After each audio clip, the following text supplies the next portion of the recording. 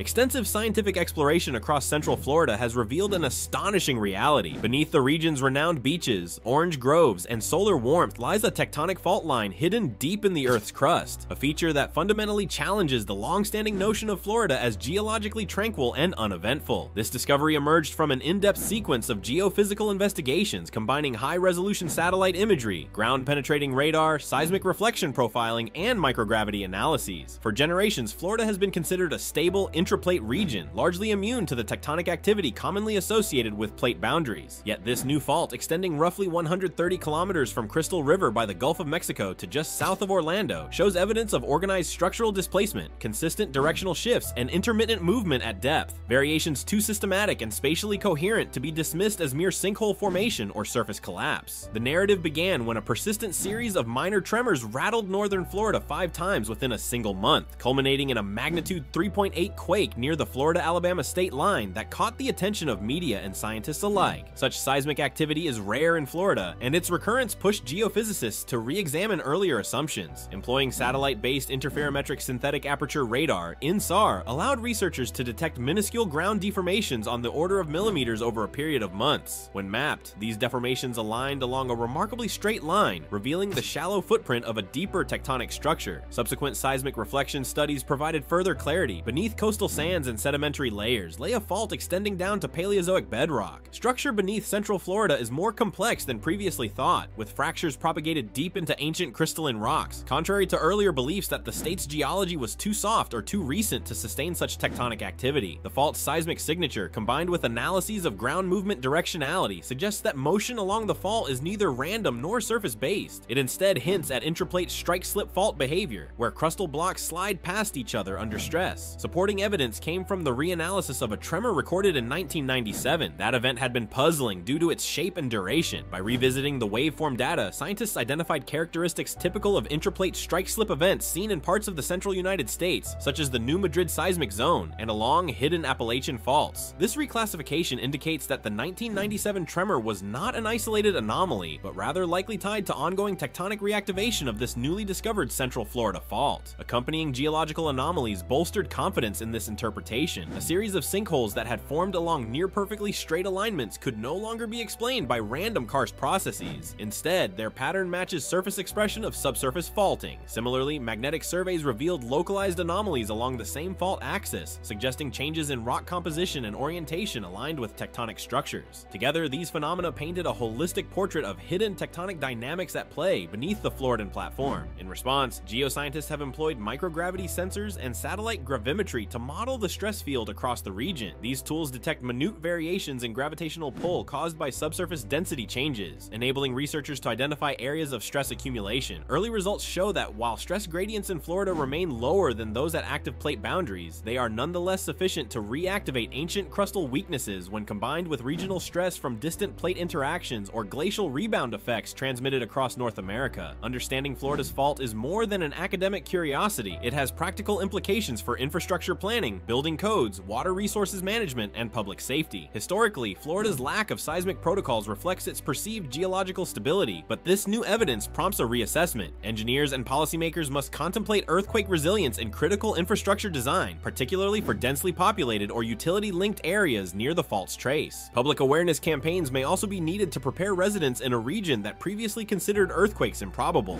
Beyond civil considerations, the fault discovery reshapes broader perceptions of intraplate tectonics. It underscores that regions far from plate margins can harbor active faults, especially where ancient crustal features intersect younger sedimentary covers. Florida's hidden fault exemplifies how modern geophysics, using techniques like INSAR, ground-penetrating radar, seismic imaging, and gravity mapping, can uncover the invisible skeleton beneath seemingly benign landscapes. Such findings invite comparisons with other so-called stable zones that may host dormant or low-activity faults, suggesting a need to revisit intraplate seismic risk maps worldwide. For Central Florida, the path forward includes continuous monitoring of ground deformation and seismicity, refinement of regional stress models, deeper drilling to characterize rock properties at depth, and integration into hazard assessment frameworks. Collaborations among universities, government agencies, and emergency management bodies will be crucial. Meanwhile, the geology community remains intrigued by Florida's transformation from a land of eternal sunshine to one with a subtle but consequential seismic heartbeat. As more data accumulates, researchers anticipate identifying the fault's precise rupture potential, recurrence intervals, and and likely impact scenarios. In the public sphere, communication strategies must evolve. Residents accustomed to hurricanes and flooding now face a novel risk that demands a different preparedness mindset. Educators and media outlets are already adapting their narratives, emphasizing that beneath the flat expanses lie ancient forces capable of producing tremors and landscape changes. Schools and community centers may incorporate earthquake drills and information sessions alongside traditional storm preparedness training. From a scientific perspective, this discovery may trigger renewed interest in exploring other hidden faults beneath low-relief sedimentary regions. Scientists will likely explore whether similar structures exist in other parts of the southeastern United States or even beyond, revisiting historical quake records for clues and applying satellite remote sensing to unexamined territories. Such efforts could refine our understanding of how stress propagates through continental interiors and how ancient tectonic fabrics influence present-day seismic behavior. While the immediate seismic risk posed by the Florida fault remains modest, its presence alters the state's geological identity. No longer can Florida rely on assumptions of immobility. Instead, it must acknowledge a subdued but persistent tectonic underpinning. Predictive models will need adjustment to account for slow slip events, intraplate stress trends, and possible future quakes, even if minor. Insurance assessments, environmental impact studies, and resource extraction plans must reflect the enhanced complexity. Technologically, this research highlights the importance of multimodal sensing in modern geology. INSAR's millimeter-scale precision, seismic reflections, spatial resolution, gravity mapping, subsurface density insights, and magnetic survey sensitivity to mineral alignment collectively compose a toolkit that brings hidden geology into focus. Continued innovation, such as the deployment of dense nodal seismic arrays or drone-mounted magnetic sensors, promises to further refine the resolution of fault detection and characterization. From the perspective of regional development, policymakers face new questions. Should building codes near the fault line incorporate engineering features designed for seismic loads? How will emergency services adapt? What is the cost-benefit balance of retrofitting existing structures versus relying on the current low-probability risk stance? These questions echo challenges faced in low seismicity regions elsewhere, where the expense of earthquake preparedness must be weighed against infrequent event likelihood. Future research directions include calibrating Florida's intraplate stress environment, determining whether the stress driving this fault stems from distant plate boundary forces, glacial isostatic adjustment, or local crustal processes such as sediment loading and unloading. High-resolution numerical modeling will help simulate how stress accumulates along the fault and interacts with crustal abnormalities. Such models may offer insight into whether the fault is capable of larger events, magnitude 5 or greater, though current evidence suggests modest displacement consistent with smaller quakes.